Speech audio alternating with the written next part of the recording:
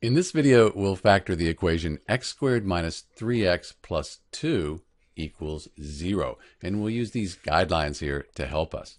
So the first thing we'll do is we'll set up our skeleton equation. That'll look like this here. So we have this skeleton equation. Now we want to figure out the signs that go in our skeleton equation.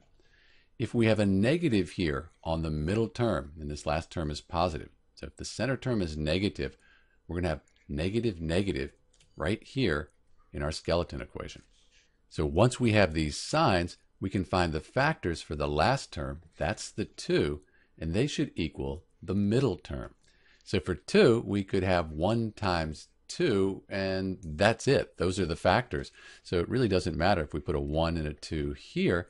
That should work. Negative 2 and negative 1, add those together, you get negative 3. But we should check our work with the FOIL method.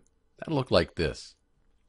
So we multiply the first terms, the outside terms, the inside terms, and then the last terms. And we get x squared minus 2x minus 1. But we can add these together here. That'll give us minus 3x. And then we have our 2. So x squared minus 3x plus 2, that's the same thing as up here. So we know we've done this correctly. Let's quickly find the values for x that'll make this statement 0.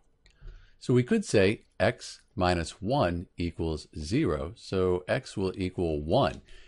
And if we put 1 in for x, we do the math here, all of this is going to equal 0. Likewise, we could say x minus 2 equals 0, so x will equal a positive 2. And if we put 2 in for x, 2 squared minus 3 times 2 plus 2, that'll equal 0. So we've correctly factored x squared minus 3x plus 2.